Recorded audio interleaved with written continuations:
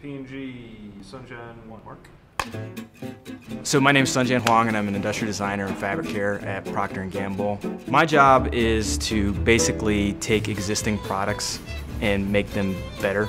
The other part of my job is to identify kind of new products and experiences, taking consumer insights and trying to make them more feasible, more real. Basically every day is something new.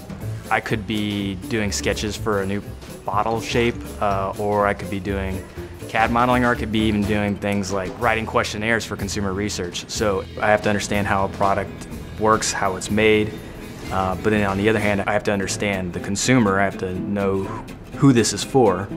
You design something that it looks amazing, people love it, people want to buy it, but it costs 3 times the amount of a competitive product, then I don't think that's a great design. Every day brings a new challenge. I think that helps keep things engaging. If you're doing the same thing every day, it starts to become habit and it starts to become rote. Be careful what I say here. I'm working on a project now that it's so cool. Unfortunately, I can't actually talk about it. What I found is that when you work at Procter & Gamble, the scale is so big that even if you have like a small win, like if you have a small cut in carbon emissions from a product, that's going to have a huge impact. There's so many cool technologies here.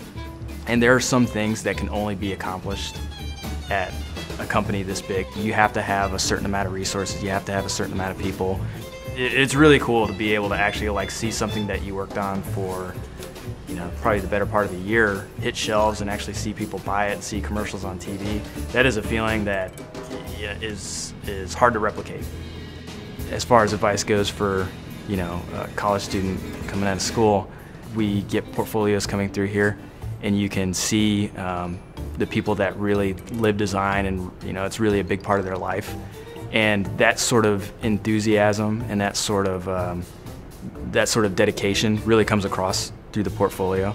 And I think the more genuine you are, the more you're willing to learn, the harder you work.